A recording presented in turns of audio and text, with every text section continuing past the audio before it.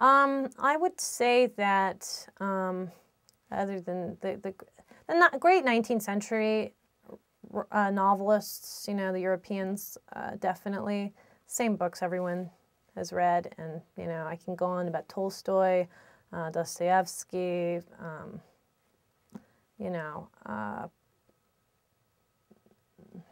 the Brontes, Dickens, all those guys.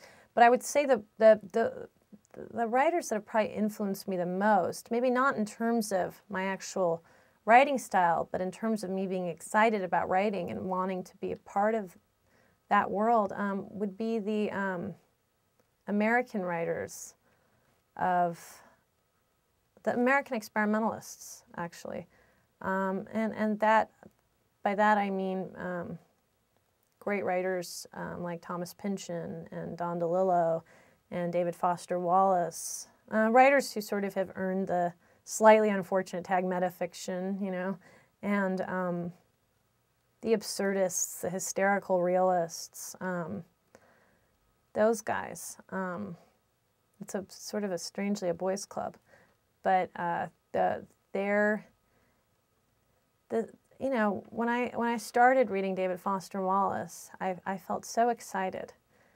I might have been in college, and I just felt like, you know, here's a big nerd who thinks the way I think and wants to have fun at the same time as being smart.